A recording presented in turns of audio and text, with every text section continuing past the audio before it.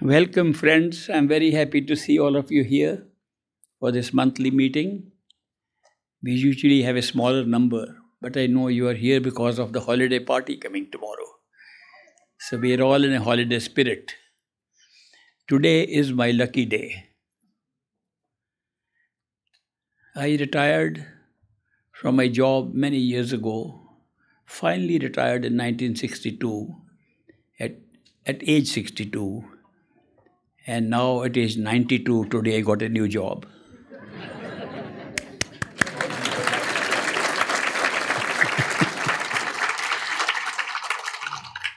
I just attended the board of directors meeting of a company called Mirabai Products Incorporated.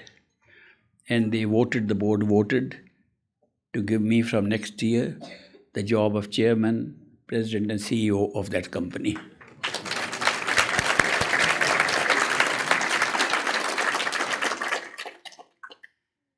Not usual for a 92-year-old to find a job.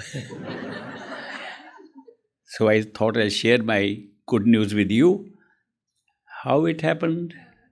Because it's a long story. Many years ago, when I was working in India, I happened to be a commercial manager of a government entity called the Food Corporation of India.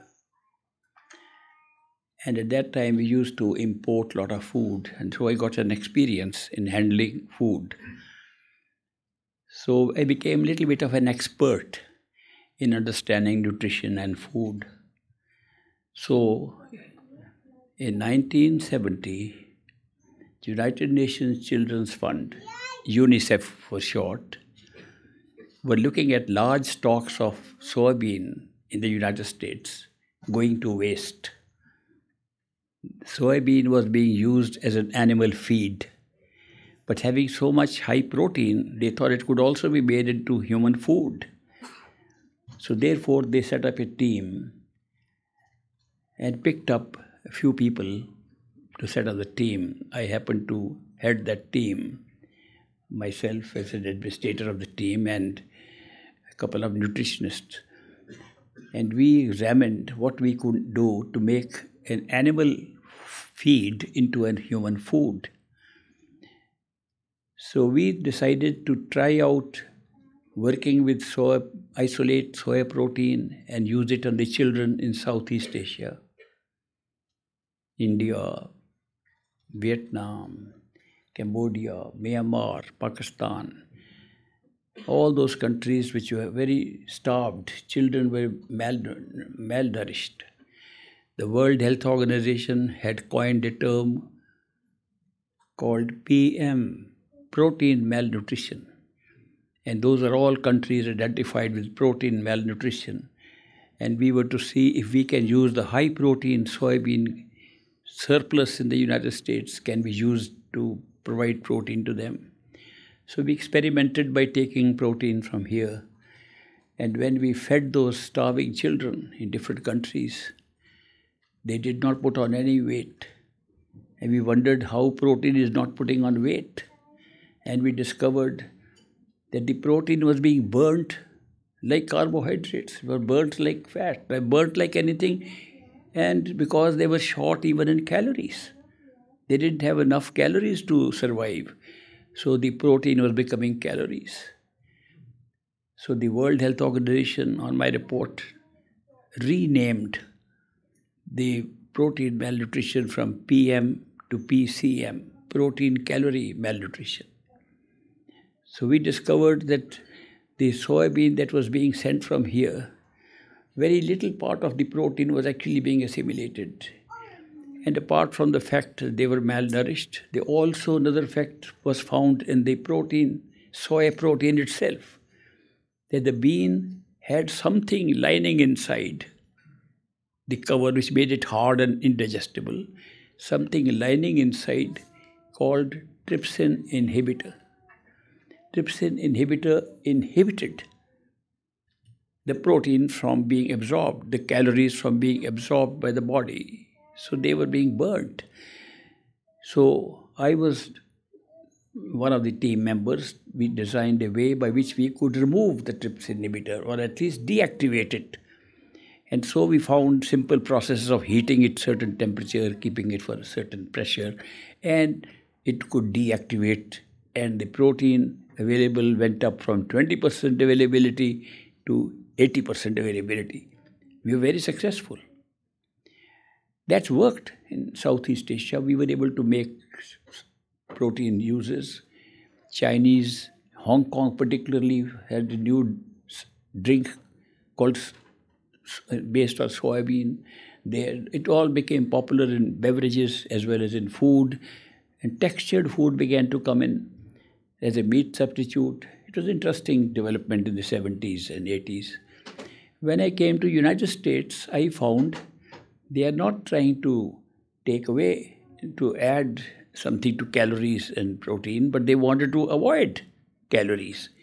This country was racing for how to avoid calories. And then it struck to me that here we are trying to put calories and proteins and calories, the same combination. And this country, United States, is trying to avoid calories. Why not extract that trypsin inhibitor and use it in any other food to see if you can digest the other food better, because the trypsin inhibitor will inhibit what your body doesn't like. When I studied this subject, it was very interesting that trypsin was being produced by the body itself in the pancreas. Pancreas produced the trypsin and also produced insulin. And we had been studying insulin for so many years because of the cases of diabetes. And diabetic insulin was common. We made synthetic insulin. No study was being done on trypsin, which was controlling what else you could digest. The body was using trypsin to digest all food that we put into the stomach. So when we decided to experiment, does the trypsin inhibitor, if we can extract it separately and add it to other food, will it inhibit the absorption of extra food that we eat? Especially in a country like United States, who we found were all eating more than they needed. Obesity was on the rise even at that time. So it was a big thing. So that is why I was able to make some progress in extracting trypsin inhibitor, which is a very difficult process, but I was able to achieve it and use that in simple food that was popular in this country called cookies. We used to call them biscuits in India, but they became cookies here. And when we added those to the cookies, people kept on eating so many cookies without gaining weight. And some even lost weight by eating our cookies. This is amazing. This all happened, so we set up a corporation called All Star Foods and began to market the cookies, and they went very well. So we were making jumbo cookies and put a high price because it contained special ingredient. So that was the business in which I had started. But then my two partners who worked with me fell foul of the IRS, but not paying taxes or something. We had to close the businesses. Now, recently, this Mirabai Products Incorporated, which was a division of All Star Foods, separated and is now dealing with the very same product. And we are going to use the same product in several foods and beverages. So that is the job which they have entrusted to me from next year. I'm very happy to accept this challenge. All that will happen will be that I had divested myself of all stock of all companies just to concentrate on doing Seva to Great Master by having these meetings and by traveling to different places where they were seekers. So now I have got permission from Great Master that yes, because this was your idea, let it not die and you can take on this job. So with this permission, this morning, I agreed to accept the job of a company which will use the same product in many ways. Of course, I will need a lot of support. I'll be looking forward to the next year, at least the beginning of 6 months of the next year, I'm planning to look for talent that can help me and incorporate it in my company That's what I did last time. I got some good people and some talented people in marketing, in branding, packaging experts. I have learned all these, but at Harvard University, I went to business school. So we have theoretical knowledge. Some I applied also, but I'll be looking forward to that. So next year, I'll be doing something in addition to what I am doing here. And just wanted to share all this information with you. And I'll be looking for talent and looking for investors also. So I'll open up the investment opportunity next year when I take over the company. And I'm sure there are many very talented people and good people who will come and help me to make it a success. So this is all the good news I wanted to share with you in the beginning. But let me tell you that this adventure, going back into making money, should not mean that I should at any time think this is more important than the most important thing which we have the possibility as a human being to search the truth within ourselves.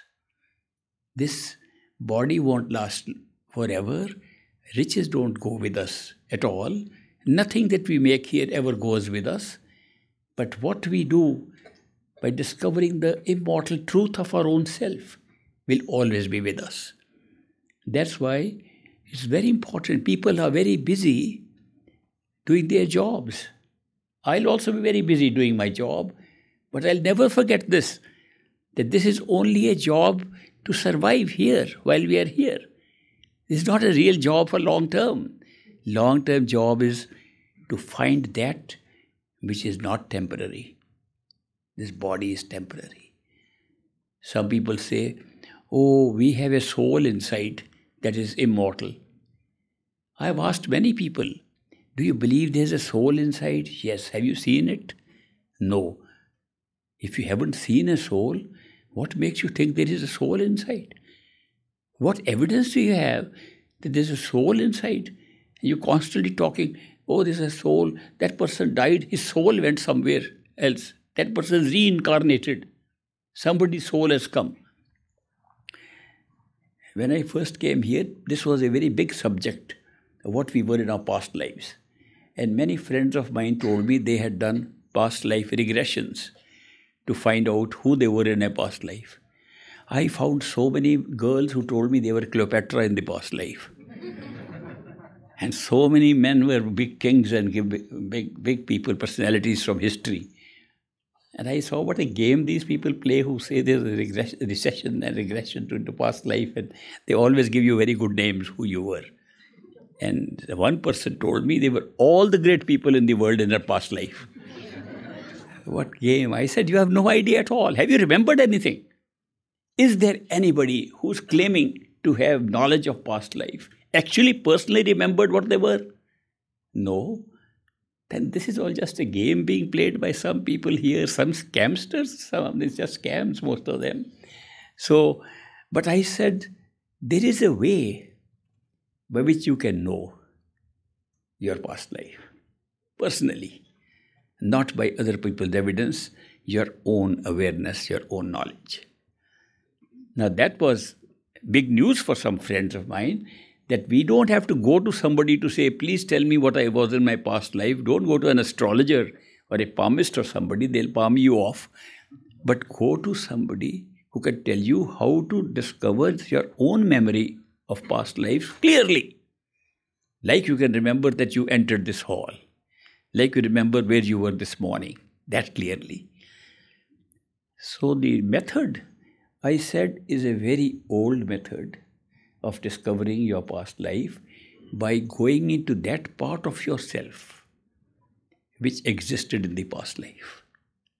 This body did not. This was born now and will die here. This body does not have the information, does not have the memory of past lives. If you say, I can remember this, you are making it up because you don't have access to it. But if you go to a form of yourself, a form not outside but within this form, which you say is permanent inside you or some immortal soul inside, whatever you think is inside, if you can reach that state, then you can remember how much you can, then you can say, I remember who I was because I personally now know it, not because somebody else told me. Now that method of finding out who you are inside the human body that can remember past lives is actually a very simple one. We don't try it, but I can tell you. And that can be achieved through good quality meditation. Meditation upon your own inner self that you want to awaken and to remember what you did in the past life. Not meditation on anything else. Meditating on your own self, not on the body. If you meditate on the body, do all kinds of yoga, all the 84 asanas you perform, you are learning a lot about this body and maybe learning a lot about life also. But you are not learning a single thing about that which lies inside you and existed before the body was formed. So how can you find out who you were before this body was even born? You can only find out after you die. Sorry. The best meditation. When you die, if you are still there, obviously you know you were something that were there before you were born, you're still there after you die. We all have that experience. But we can't really tell somebody. If I were to tell you a little story now, I say right now in this hall, you can see the physical people sitting here. Can you see a few people who don't have physical bodies but are also sitting here or standing here? You can't see them. But if they are there, they can see you. Now, how is that possible? That those who have lost the body, have died, can still see us, and we can't see them. Where's the problem? If they can see us, we should be able to see them. No, the reason is very simple. We are seeing with these eyes of a physical body. We are not seeing with our eyes. We are seeing with our physical eyes. Now, what's the difference between our real eyes and these eyes? I'll tell you the difference. It's not difficult. If you close your eyes, physical eyes, and imagine something, you can see it. How do you see that? Where's vision coming? When you imagine something with your closed eyes, how can you see things? That means seeing is not these eyes. If these eyes were the only one that could see, when you close your eyes, you would see nothing. But when you close your eyes with your imagination, you can see anything. Who is seeing? You, the self, not somebody else. The same self that is the same body is seeing something with eyes that are not the physical eyes because they are closed. Can you imagine that those eyes are functioning independently of these physical eyes? Actually, the physical eyes are able to see because those other eyes are inside it. If they were outside, you wouldn't see in this body. The fact that you can imagine something and see it visually means that there are other eyes. Now, I am putting a proposition to you. Do those inner eyes have the same life as the physical eyes or a longer life? When can you definitely, without any doubt, find out whether the inner eyes that imagine things and can see in imagination, they have the same life because of same body, same brain, same optic nerve, same things? Do they exist, coexist with that? Or do they pre-exist before we are born and continue to exist after we die? After we die, everybody finds out they still exist. People tell me, so many people all over the world, in every country, they come and tell me, my mother died, my grandmother died, I think she's still roaming around in this house. I can feel her. And sometimes I can even hear some words. Sometimes I can, and there are people trying to investigate with physical instruments to see things which are not physical. Physical body died. Then who is there? Are the eyes the only thing that pre-exist and survive? Or do other senses also survive? Like sense of smell. Somebody says when they try to go into a room and after a little while it appears somebody is there and a strange smell comes. There's no source of that smell. Somebody is wearing some perfume, something, and they can feel it and they don't know where it's coming from. So sense of smell. People hear sounds, noises. Haunted house. They say it's haunted, there's spirits there. What are spirits?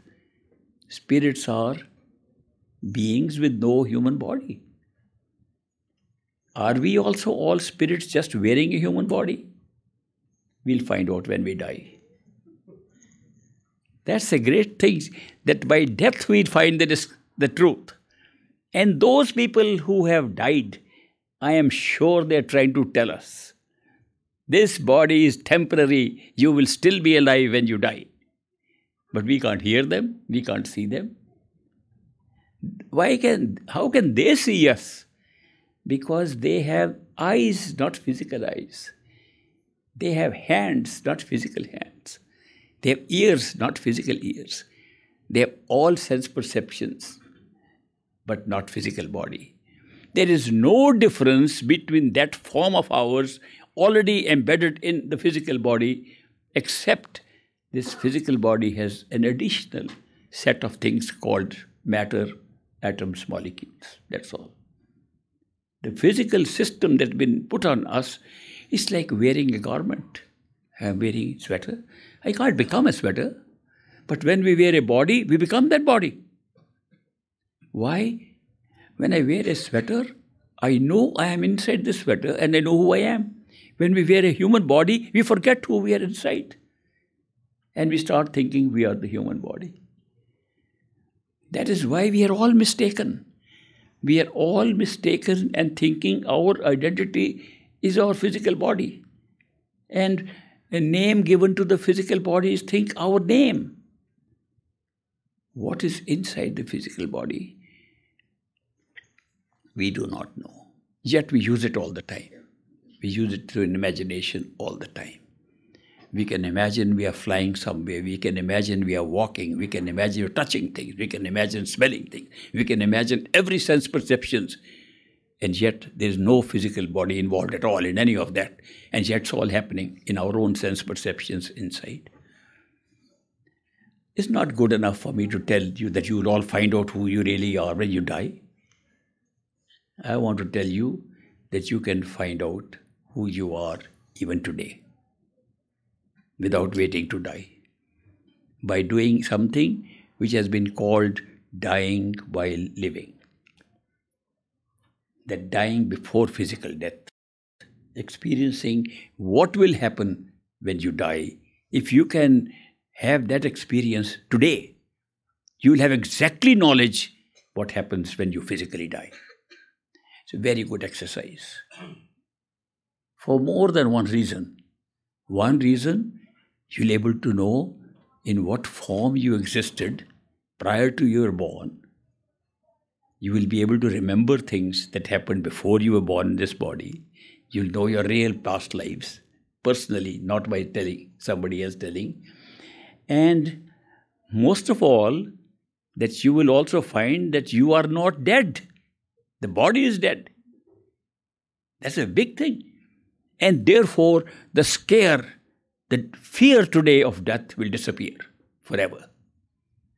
People are all afraid of death.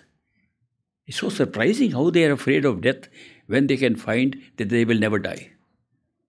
And it's all possible by the process called dying while living. What is the process really? It's very simple.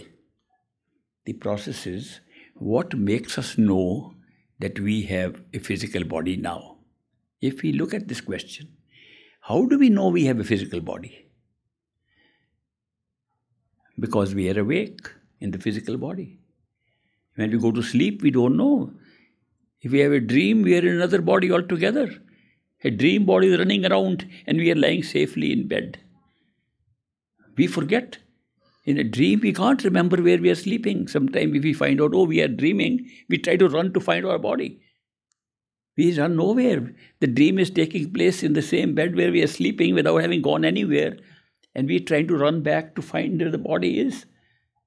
Therefore, this whole game of creating a whole universe and an experience is dreamlike. In dream it happens, in the body, physical state it happens. When we wake up to the inner body, we discover this body was just made up for a physical experience. Now, telling you the details will take me just a few minutes of how to die while living.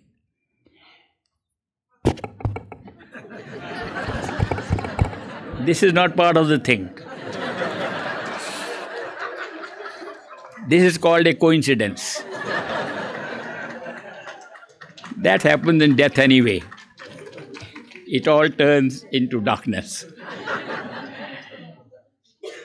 If you want to experience dying while living, see a person who is dying. I don't know if you ever got a chance to see a person dying. I got a chance because of my age and my friends all dying. I got a chance to see many people dying, even dying slowly in their terminal states of illness and so on. And I found that when people die, they don't die all at once like we think.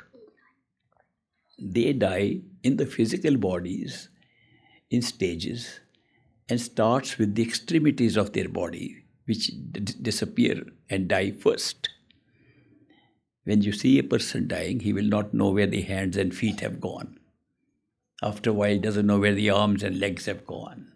Then doesn't know where the bottom of the torso has gone. He's still speaking to us and saying, I'm floating in the air. Not floating, he just lost the awareness, the consciousness of the body, lower part. And then gradually it goes up, comes to the heart level. Person cannot even speak, but the eyes are still moving. Tongue cannot speak.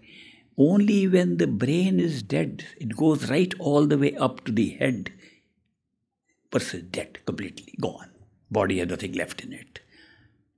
So the process of dying, physical dying, is a withdrawal of life force, a withdrawal of your awareness of the body in stages from the extremities all the way to the head.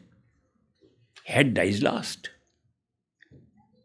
Now, if that is so, our current awareness of our body is based on the reverse of that. That means we know we have a head, and because of our attention and because of our awareness, we know we have the rest of the body, and we have arms and feet, and then from there we have the whole world around us. Examine carefully. This is all a question of awareness being extended through attention to where we want to spread it out, and we have a whole awareness of this world. This can be reversed. If attention is spreading our awareness outside, what about pulling attention back to where it's originating from? We know for certainty that the attention is coming from the head. The last part to die. Let's start from the head. Not any part of the head. Let's start from a very specific part of the head, the center of the head. Must be a very important part, the center of the head, the most well-protected part with so much cushioning given by the grey matter and a big skull to hold it. It's the most well-protected part of the small little things called the pineal gland and the pituitary body, the medulla oblongata, those are the medical terms of the center of the head. When we close our eyes and say, where is our attention going out from? You'll find out that is the place. Now reverse the process. And instead of spreading your attention to see what the body is like, what the world is like, pull it back to that same point. It's not difficult to do it if I give you a simple method of doing it. Very simple. Simple method is, imagine you are there and not in the body. Simple. That your body is like a house. you live in. And that's a beautiful place in which you actually are living, from where your attention flows and gives you the whole awareness you have a physical body. Consider that this is a house with 6 levels, 6 floors on the house. I picked up the number 6 floors, 6 because there are 6 energy centers that are controlling the distribution and functioning of the energies in the body. They are well mentioned in the 6 chakras. And 6 chakras start from the rectum, the genitals, the navel, the heart, the throat, and the eyes. These have been picked up because if you study how the energies flow out in the body, they're all making circuitry around these 6 points. Therefore, the 6 levels of the energy centers in our body can be considered like 6 floors of our house. We are, when we are awake, sitting on the 6th floor, looking out at the world through our eyes, physical eyes. That's the house we are living in. And now we are living inside the 6th floor in the center.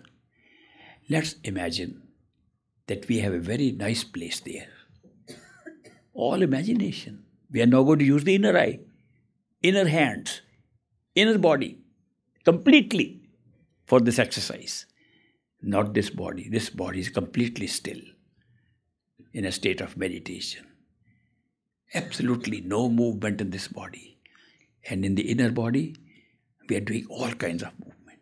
We're gathering ourselves, looking around and seeing, can we jump inside the 6th floor? Wow, we can jump and hit the ceiling of the 6th floor without any weight. There's no gravity pulling us. Can you imagine the imaginary self that sits inside us, which is our own self, not somebody else? We'll never feel that somebody else is living there. We are living there. The self is living there, our own self. If our own self can move around there, sit in the center, and think of nothing but what is around you there, what do you think will happen? Any one of you can try this experiment. If you do not think of anything outside of the body, but continuously inside the body, whether real or unreal, whether imaginary or not, whether manufactured or not, you manufacture all kinds of things there and imagine them there, but stay there. What will happen? A little while you won't know where your hands and feet are. Continue to do that. You won't know where your legs and arms have gone. Stay there longer, you won't know where the torso has gone. Exactly the same way a person dies physically. No difference. And you will achieve what is called dying while living. It's a question of withdrawal of attention to your own self. Not somewhere else. Not placing somewhere. Not going to a temple or a mosque, or going to a church, or going to a synagogue, or finding an outside building to do it. This is the building, your own house, in which you can find it. Now, when you do that exercise and put your attention inside, and you are more alive than ever, because as you stay there, you're becoming unaware of your physical body altogether. Then what can happen to that body, which is your body? Do you know what that body has? Same thinking capacity. Same thoughts will come to you which have been coming here. Same sense perception will be there. You'll be able to see things at that level so clearly. There'll be no disability in that seeing or in functioning. The body will function perfectly. If you have trouble with the eyes now because of old age, you use glasses to read. No glasses are needed to read anything. By the way, anybody has ever tested that I have a difficulty reading a newspaper, but I imagine the newspaper, I read 20/20, even now, anytime. The inside sense perceptions are completely good at all times. It's the physical, when we embed them in the physical, they get disabilities. Not inside. Here, by staying inside, just by putting attention inside, we are able to discover something that was our own self, with same sense perceptions, same thoughts, same life, everything the same. Now, if you can do this as a regular exercise. That means you spend more and more time and more activities there, like flying. Where can you fly, by the way? Supposing you are sitting in your head, what will you see? Somebody wrote to me this morning, I have a problem. When I sit in the head, I'm much bigger than the head. Not only does the head contain the whole of you, it contains the whole of your universe. It's so big. Only because we think of the physical body, we constrict it to the size of a head. You withdraw attention from the physical body, it's a whole new universe, complete universe inside. So you can fly anywhere you like. Can you fly into, say, South Pole, North Pole? Can you fly to the mountains here? Or can you fly only into some inner imaginary things? No, you can fly into both. How come that when you are inside, how can you fly from inside to a place physically, geographically on this physical universe? There is a very good reason for that. Inside, when you withdraw your attention, there's an overlap of experiences taking place. An experience where you're still retaining the whole of your experience of this physical created universe, and also the experience of another universe, which is very different, but it looks like the other universe that is there overlapping with this thing is the basis of this universe. This is very crude compared to the fineness of that universe. I'll give a simple example. I go out and see a road being built. Oh, they're using mortar, they're using steel, all kinds of matter that's putting a surface. I see the inner self, and the road there is made of crystals, shiny crystals. Shining, the sun is shining, it's so beautiful. That's also a road, this is also a road. This road looks like very poor, trying to copy, try to imitate something that existed somewhere. When you do this exercise sufficiently long, you can start remembering, when were you in that universe? Where are you in that universe? Which place are you in that universe? And your memory will go beyond the time of your birth in this physical body. That is the first time you will say, I know who I was before I was born in this body. The only real, verifiable way to discover your past life. Not going to people to find out. Now this can be done by anybody. But we don't do it. Why don't we do it? Well, we can find who we were, also remove forever the fear of death. By discovering we don't die. We just leave the body. When you can discover this yourself right now, sitting in the body, why are we not doing it? The reason is simple. We have misidentified ourselves completely with the physical body. And we have thought that the only reality that exists is this physical universe. Because that's what we can possibly see when we are embedded inside a physical body. And not only that, if this was also, somebody could tell me, look, this is not the only thing, there are some other things you can see by disassociating yourself from the body or dying while living. When I try to do that, I remember things of this world. I can't even imagine. When I start imagining, I suddenly start imagining of things that happened here. Why is that? Because when we open up our eyes and open our sense perceptions to this physical world, we like something so much. We develop desires for more things. And with desires, we develop attachments. We develop so many attachments that when we try to just visualize we're inside, the attachments pull us out.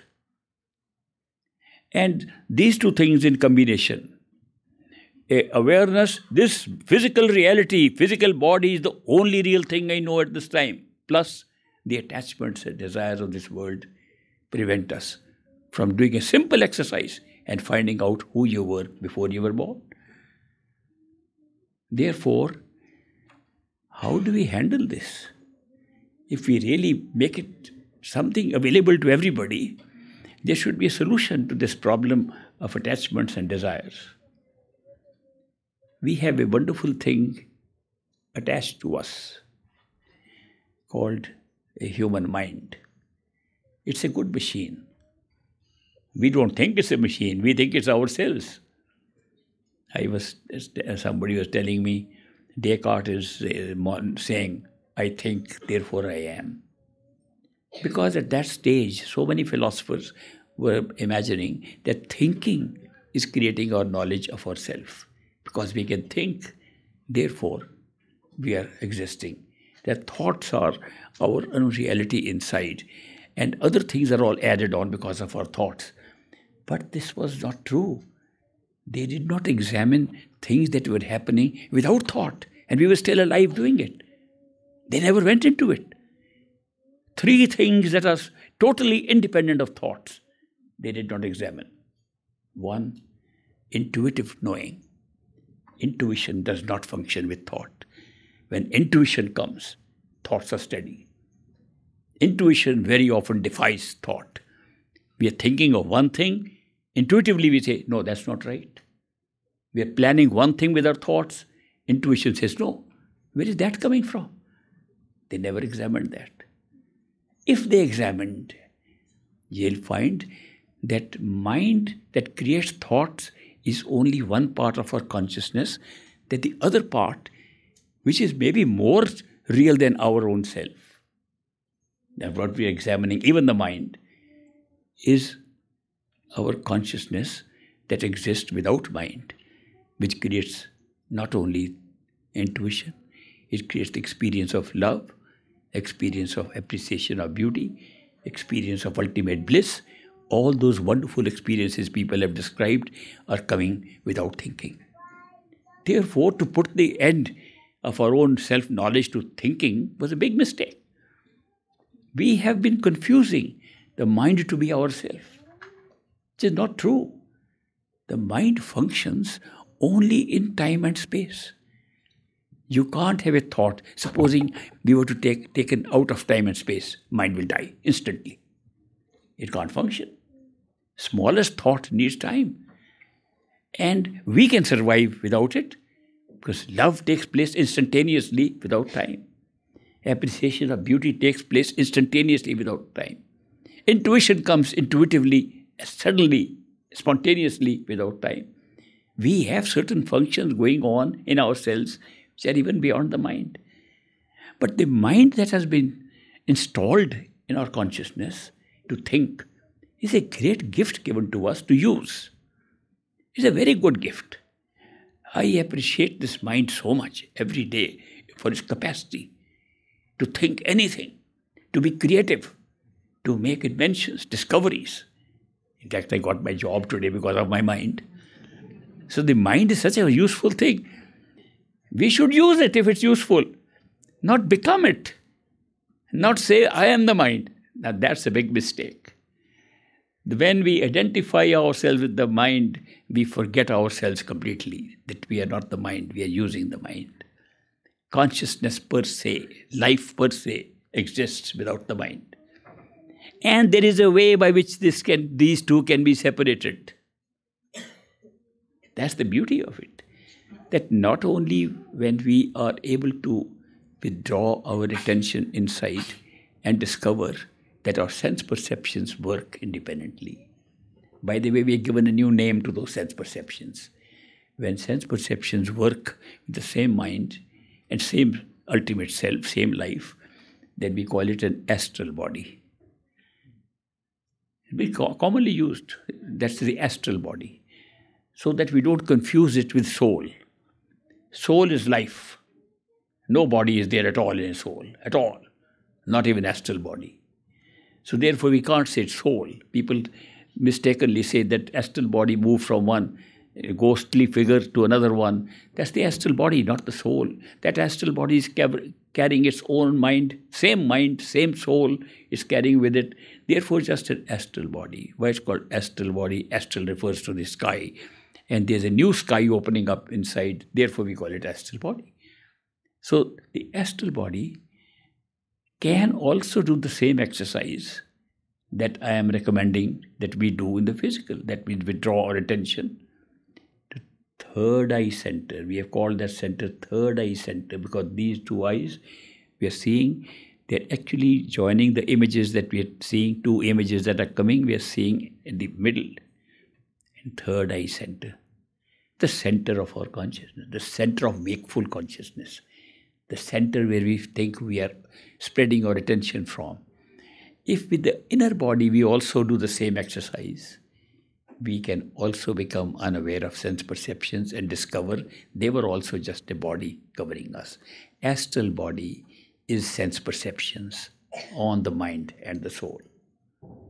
We can go beyond the astral body into the self, same self, not somebody else. Same self that is now thinking, same self that is now listening, same self that is now living in this physical world, the same self can enter a state of being where it will know sense perceptions are gone. What about perception? Perception is not sense perceptions. Perception you perceive with the mind. Sense perceptions divide the perception into senses. That discovery comes very clearly at that time when you pull yourself in the inner body and discover that the sense perceptions were merely a spread out of the perception possible in the mind. Then the mind, which is thinking and perceiving and analyzing and rationalizing, understanding, all these things are functions of the mind. Beautiful functions. One feels so happy. Such a wonderful mind can do all these things. But that's not our self. Our self is using the mind, hidden behind the mind. Like the astral self is hidden inside this body, the mind is hidden inside the astral self. But we withdraw the attention from the astral self because it appears to be the same shape as this. Because we have divided the sense perceptions in the physical body, it appears to be functioning the same way unless we modify it by long stay in the astral stage. When we can modify and we can start walking with the head and thinking with the feet. But that takes time. Before that, we just associate the inner self exactly in the same way as this one. But when you enter that one and discover that perceptions were a mental function, that sensory perceptions were merely a division of a mental function, and you have direct perception of everything, it's a great experience. An experience that is unmatched, according to me. Try it out, see how it works. But that is not the end of a spiritual journey. We not found the self. Descartes was wrong. He thought we found the thinking self, that's the self. No, that's not correct. Now to go beyond the mind to your true self, which I could call the soul. The real soul will be what is using the mind, using sense perceptions, using this physical body, generating experiences, physical, astral, and mental, and causal. If we can find that which is using all that, that will be our self, which is generating life itself. Consciousness is being born out of it. So if we have to find that, to go beyond the mind, no exercise is possible.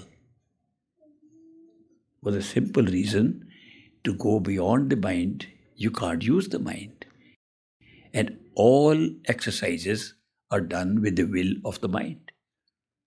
You can't do anything in this world without first using your mind to do it. The mind wills it, the mind tries it, the mind does it. How can the mind do something to destroy its own self and go beyond it? Not possible. Therefore, it is possible to have an experience beyond the mind, but it's not in the control of the mind. Then who can do it? Now you'll be surprised who can do it. The self that lies beyond the mind can do it. Our own self. Because that's our self is all inside, hidden in the mind. If that pulls itself out of this outer experience, it can experience itself. Sitting here as physical human beings here, with these three big coverings on us, the covering of the mind, the covering of the sense perceptions, and the covering of this physical body, we have no idea at all who we are. And how are we in a position to pull? Is there something that we can pull with, which is not mind, which is not effort? Have we ever had an experience where we are pulled somewhere without any thought, without mind, without senses, without physical effort? Has anything ever happened to us? Yes, it has. And when we fall in love, we are pulled. When we fall in love, beloved pulls, a lover pulls. We are drawn. What, our thoughts are drawing? Not at all. We not even had time to think.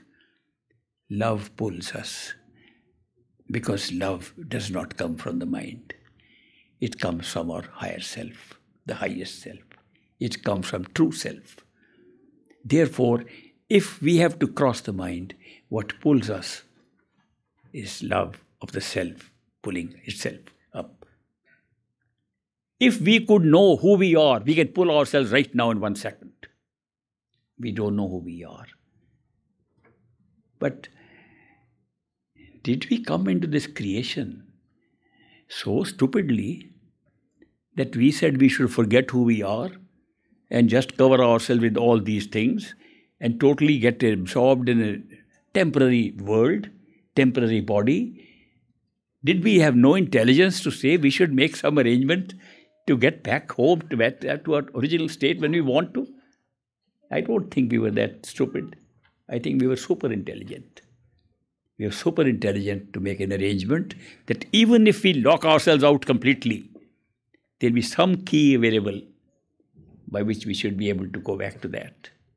Since the key is love of the self, and the self generates all experiences, therefore the key was that we generate in every experience that we have something that occurs in experience but should be part of ourself.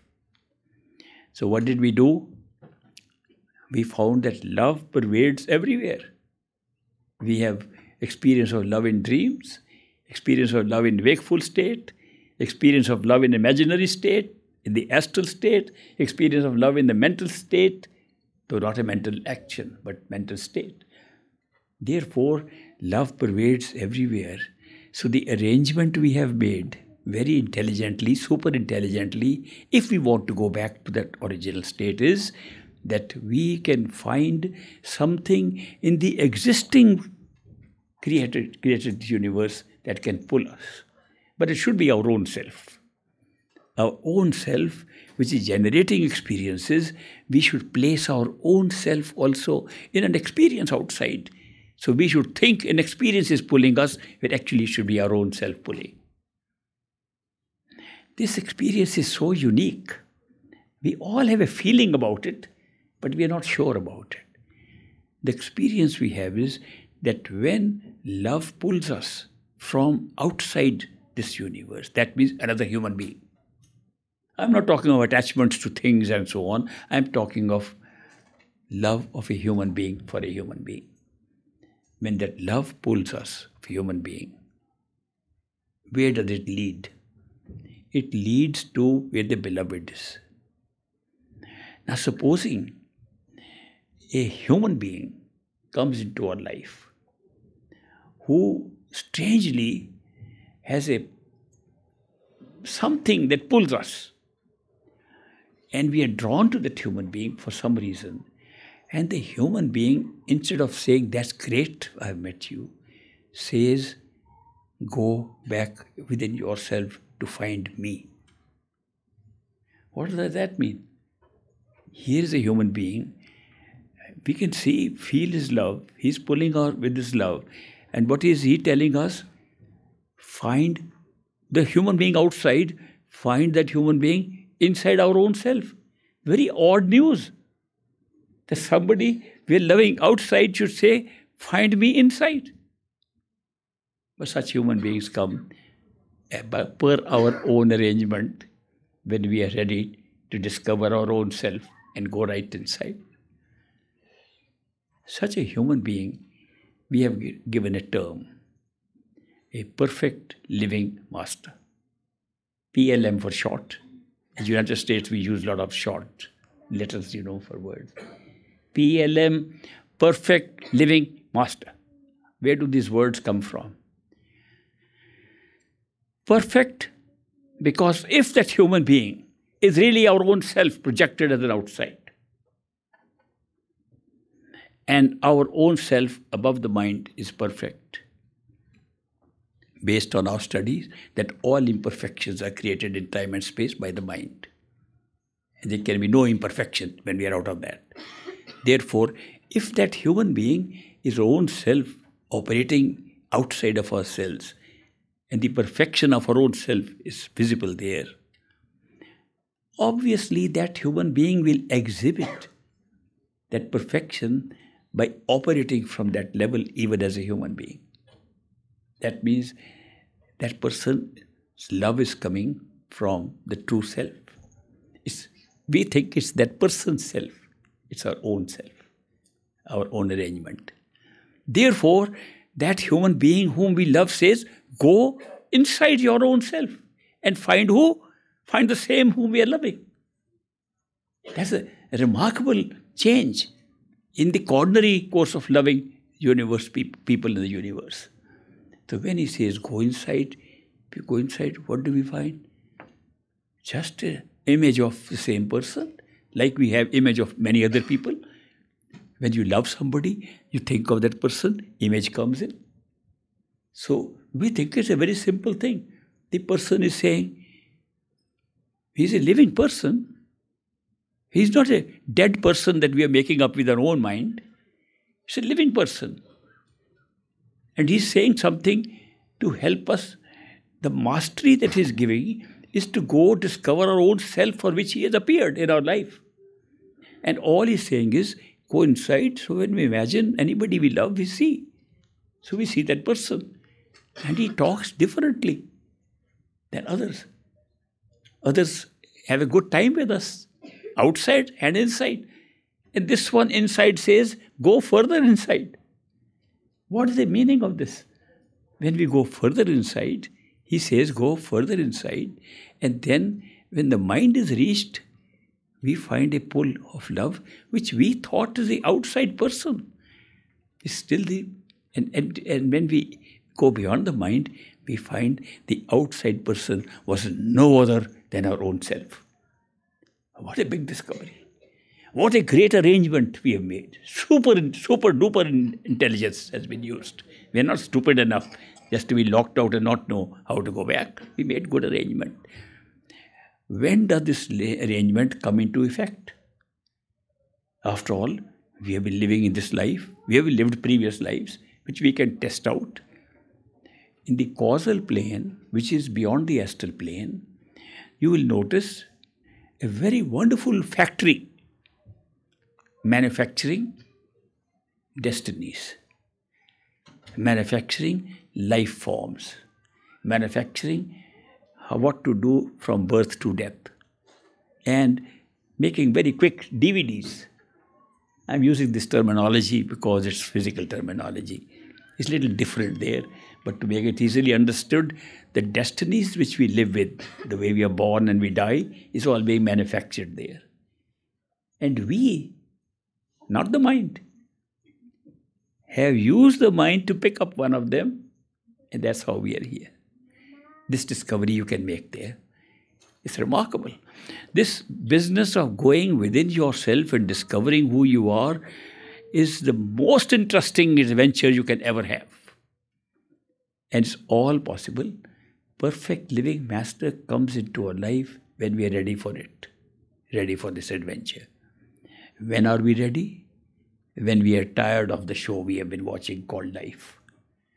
If we are not tired, time is not yet. Enjoy more, suffer more, have the ups and downs of life. It's a roller coaster to make it very entertaining and interesting. Go jump up and jump down in life, have all the pleasures and pains of this life, enjoy it. When you say, I am done with it, I am tired of it, I don't want any more of it. When that happens, perfect living master suddenly appears in our life. We can't find him. Because when we try to find, it's the mind working. When he appears, it's something else working, our own self working. That is why when we say we are seekers of our truth, seekers of who we are, seekers of the soul, seekers of the ultimate truth, a perfect living master automatically appears in our life through coincidences. Like the light went off, coincidentally, he appears like darkness in the light of our life. The light comes when we are ready for it, and we are ready when we have had enough of this experience. We sometimes can't be sure if we are ready. But the person who appears is more sure. Why? Because that person is more of our own self than we are today. We have lost ourselves. We lost ourselves into our own self.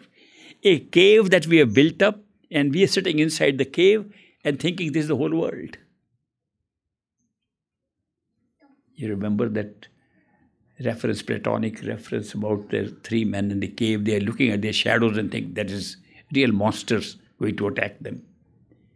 The cave, the shadows are being cast by a light behind them, and a man outside comes to tell them, look, these are not real people that you're looking at. Because when you move, they also move. They're your shadows. And what do these people say? Don't look back.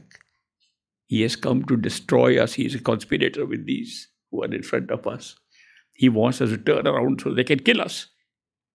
We have to fight them. That's how we are living this world. We are fighting shadows all the time, created from our own self, from consciousness. Whole show is of consciousness. Our self is totality of consciousness, and the discovery of our own self is possible with the means I have said. First thing, most important thing, should be the feeling we have done with this, we have had enough of it, and we are seeking to go back home. When we say, I want to go to my true home where I belong, beyond the mind, a perfect living master will come into your life. Very happy to share these things with you. These are perfectly possible, potential things for all seekers. I was very lucky to be initiated by this great master, Baba Sawan Singh, and everything that I have experienced and sharing with you is based upon his teachings. That how you can follow systems of meditation, systems of withdrawing your attention within yourself and discover everything about yourself and everything about creation. Because creation is all taking place subjectively from within outside and not the other way around, which you will also find by your experience. Thank you very much. We'll have a break now and have, I suppose there is some snacky stuff here. Enjoy some food and we'll be ready for the holidays. I will at about 3:30 come back again and see you for a little while. And then there are some people who've been waiting for some personal meetings, personal time. There's not much time available today, but I will see those who have come for the first time, certainly, and a few others. So thank you very much for your patience and very patient listening to me. I'll see you 3:30 again.